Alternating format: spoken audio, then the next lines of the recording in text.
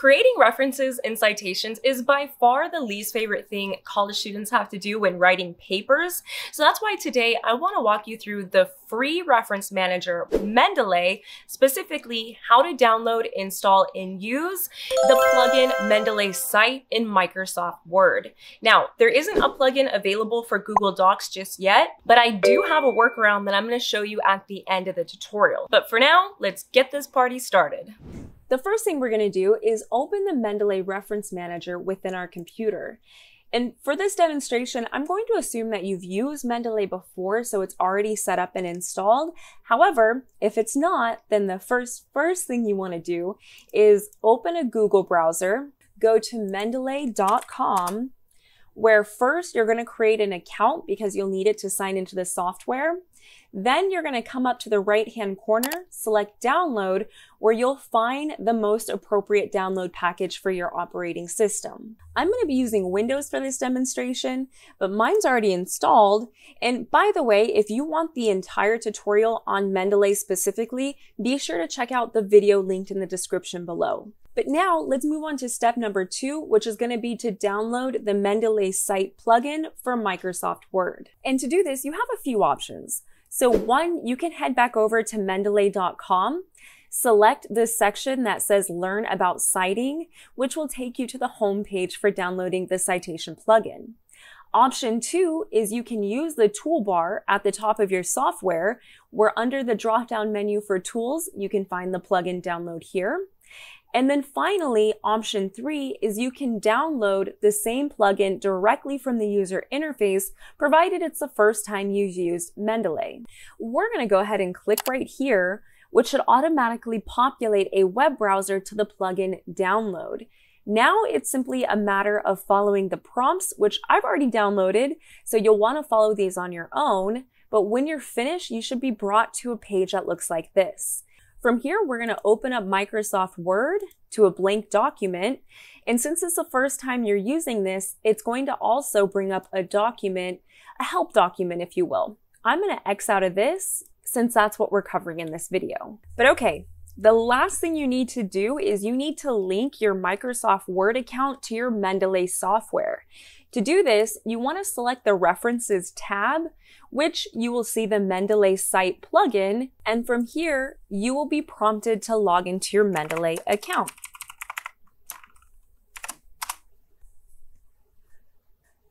And we're good to go here. Although we don't have any references to work with just yet because we don't have any references in our software, so let's go ahead and add some so we can see the full power of the plugin. And remember, if you need help learning how to add references, be sure to check out the full Mendeley tutorial. But now let's head back over to Microsoft Word, and what you're going to want to do is refresh the add-on where now we have our references. The first thing I want to go over are the citation settings.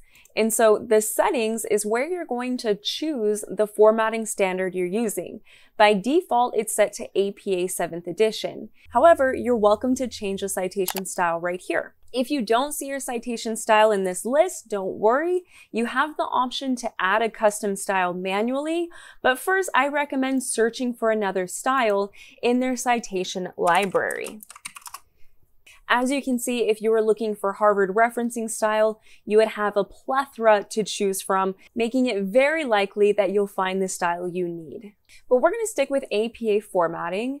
And so the next option you have in your settings is to change the citation language. This is pretty self-explanatory, but it's nice to know where it's at in case you do need to change the language from English. But now let's move back over to the References tab and let's practice inserting citations into our document. It's important to note that you need text within your document in order to insert citations. And so I recommend setting up your paper before you even try using the Mendeley Cite plugin. And so what I'm going to do is I'm going to create a title page, I'm going to create my reference page, and I'm going to start my introduction so we have a place to put our citations. So here we go. I'm going to include the first citation after the last sentence in this paragraph. So you'll want to make sure your cursor is after the last word, but before the period. Then coming over to my list of references, let's say that this one is the citation I would like to include there. So go ahead and check the box. You'll be prompted to insert the citation. From here, you can make edits within the citation if you need to. Otherwise, click out of the box and it's good to go. Now, let's say you've run into a situation where you're citing multiple sources at one time. You're going to follow the same protocol.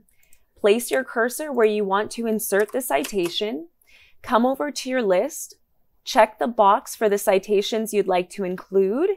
Let's say it's these two. And then simply select Insert to Citations.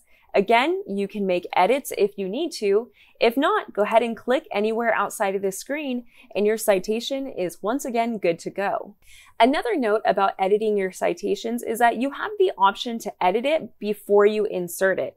So for example, if I select this citation right here, if I double click on the preview, then it populates the citation fields where I can add more information or simply edit the information that's given. But let's go back to our reference list, where I want to talk about some easy ways to find the reference you're looking for, because, well, that's quite a long list to sift through. Your first option is to search for a reference using the search bar. As you can see here, it pulls up the reference I'm looking for and I can insert it into my paper. Another way you can use the search bar is to search for a specific keyword, say a popular keyword you have, that'll pull up a list of references that have to do with, in this case, bioenergy.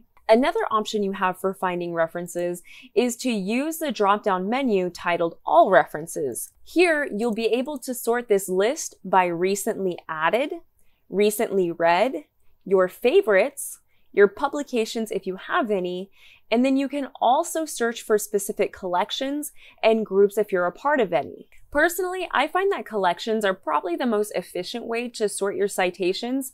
For example, if we're writing a paper about bioengineering, if I have a collection of the articles for bioengineering for this paper, then it becomes really easy to locate them. And if you're wondering how to create a collection, this happens inside the full Mendeley software. A collection is like a folder where you can assign a specific theme, a keyword. For example, right here, we have our bioengineering, and this is where I'm able to add all of the references. So in the Cite plugin, it's simply linked to that collection. Also, notice how this reference has this marked as cited. So anytime you include a reference in your paper, it will be marked as cited. That doesn't mean you can't insert it again later on. However, it'll have that marking so it's easy to keep track of the references you have and have not used. Finally, if you can't find the citation you're looking for, there's a good chance you simply need to refresh the citation plugin from your library. So you'll want to come up here to the right-hand side where these three dots are located, select it, and then click Update from Library. Mendeley will take a second to refresh, but then, for example, we now have a new reference at the top of our bioengineering collection. But we'll go ahead and insert that citation right there. There we go. Make sure there's a space. Perfect. And now let's move on to how you're going to create your bibliography or your reference list at the end of your paper. So what you want to do is you want to set up your reference page and then bring your cursor to the first line where your first reference should be located. Once your cursor is where it needs to be, you want to go back to the three dots and then select Insert Bibliography. This is simply a memo letting you know that the bibliography is going to be inserted where your cursor is. And check it out. The 4 citations in our paper are included down here in our reference list. Now, you may have to adjust the formatting before you turn in this paper. I recommend doing this after the entire paper is complete for the reason that Mendeley Cite is going to automatically update the reference list as you include more citations in your paper. So for example, let's add another citation. We'll say right here, let's find a citation we haven't used yet.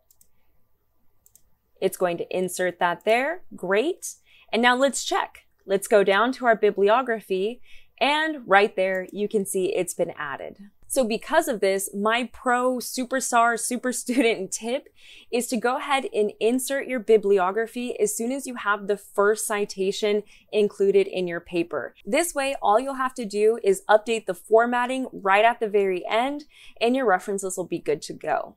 Now, the last thing I want to talk about is using Mendeley for Google Docs. And so as you're probably aware, there currently isn't a plugin available. However, there's kind of a workaround that might be helpful to you. And that is that you can simply copy and paste the full references into your reference list. The way to do this is by simply right-clicking on the citation you'd like to use, copy formatted citation, and then go to the location of the reference list entry and paste it in there. What's really nice is that if you format the reference list for the hanging indent, then every time you paste a new citation, it will be formatted properly. So check it out. When we add our second citation, it's good to go. Now, when it comes to creating the corresponding in-text citations, you're simply going to need to understand the basic principle of creating in-text citations. Because with these full reference list entries, you have all the information you need. Your job will simply be to format them in your paper as you write.